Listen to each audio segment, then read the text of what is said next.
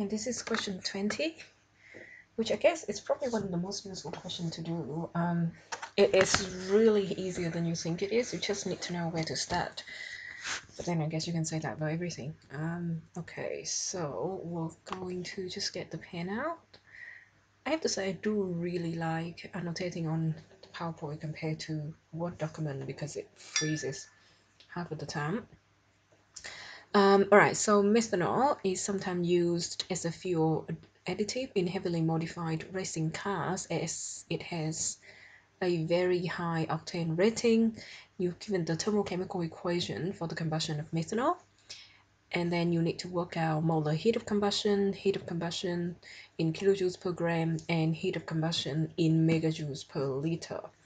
So I'm just gonna start with the first part. I think I'm gonna go back and forth actually. Now part I, you need to find the molar heat of combustion, and essentially what it is, heat of combustion is the magnitude of delta H. So molar heat of combustion in this case is equivalent to energy release when you burn 1 mole of methanol. Energy release per 1 mole of CH3OH. Okay, so this is the unknown, essentially the energy release, and from the thermochemical equation you are given a ratio between energy released, because it's delta H, and the number of moles of methanol as indicated by the coefficient, which is 2. So from equation I have E released, well, I have a per number of mole of CH3OH. From the equation, this ratio is 1450 kilojoules for every 2 mole, and this energy released per number of mole of methanol has to equal to the ratio of E release for 1 mole because the substance is the same. And from here it should be very simple to calculate, because I literally just need to divide. So E released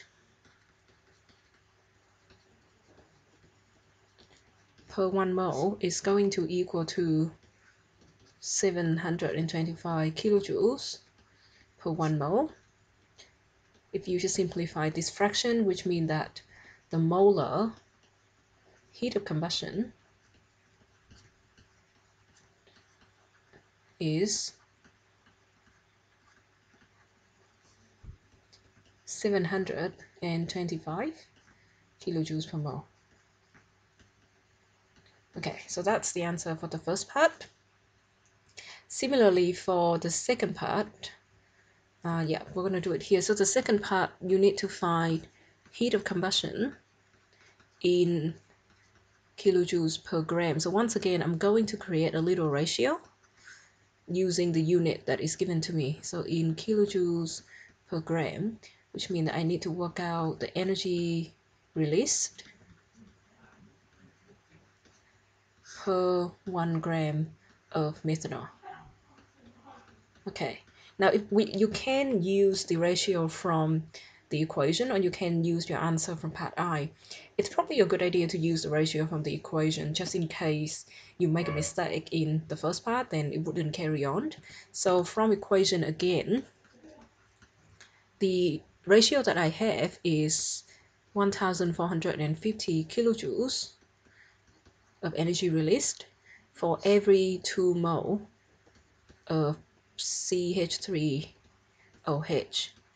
Now, the trick here is to be able to convert this ratio of energy over number of mole to energy over mass, which is the one that you need to find.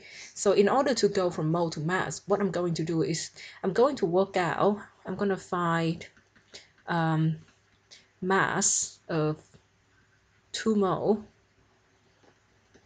of CH3OH. And if N is 2 mole, mass is going to be 2 times the molar mass. I'm going to use a calculator here. Well, I can. I think it's 32 or something. 12 plus 16 plus 4. Yeah, so 32 is the molar mass of methanol, which means the mass is going to be 64 grams. So from here, we can change this ratio from 1,450 kilojoules per 2 mole to 1,450 kilojoules per 64 grams of CH3OH, since 2 mole has a mass of 64 grams. And this has to equal to what you need to find, which is energy release for every 1 gram of CH3OH.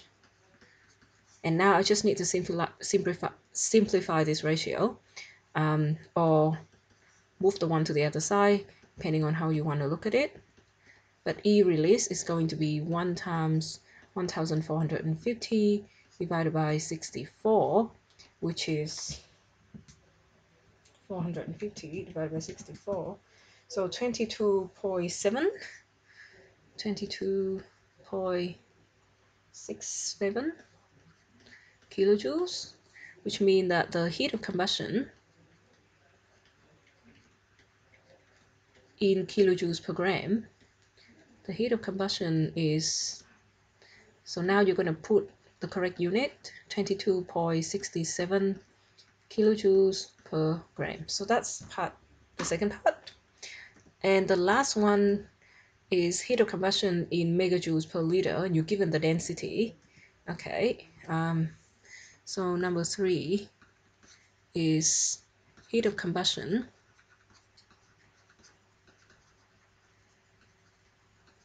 in megajoules per liter. So I need E release. I need to convert it to megajoules. Now, just this is something that you can check from the data book, but 1 megajoule is 10 to the 3 kilojoules. Energy released in megajoules over 1 liter of methanol is essentially what we need to find. And we are given the density of methanol.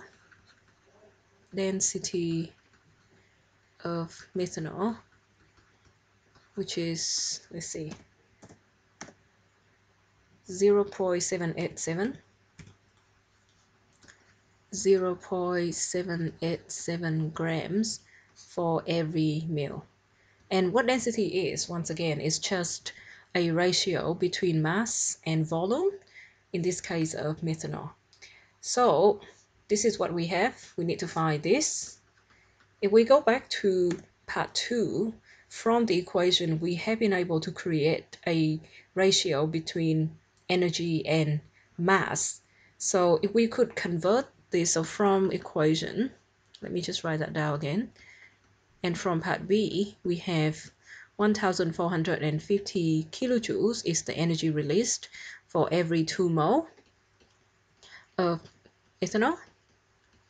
And this is equivalent to 1,450 kilojoules of energy released for every 64 grams of methanol, since the mass of 2 mole methanol is 64 grams. So now, if I could only convert this ratio to energy per volume of methanol, I would be able to make it equivalent to the unknown. And in order to do that, you need the density. I'm just going to flip the ratio a little bit.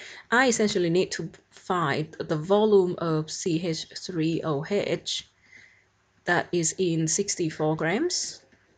And you know that has to equal with 1 milliliter of CH3OH in 0.787 grams, because this is the density of methanol. The main reason why I flip the ratio is just so that the unknown is on the numerator, which makes it a little bit easier to transpose and solve for it. It takes a little bit less time. So the volume is 64 times 1 over 0.787, which is, so 64 times 1 over 0.787, so 81.32. The unit here is going to be mil, since you have 1 mil here, and I am going to convert it to liter.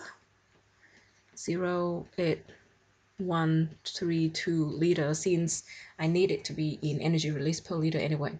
So you can convert this ratio now to 1450 kilojoules of energy for every 0.08132 liter. I'm just going to change the L there so it looks more like an L. Okay, and this is supposed to equal to energy release for every 1 liter.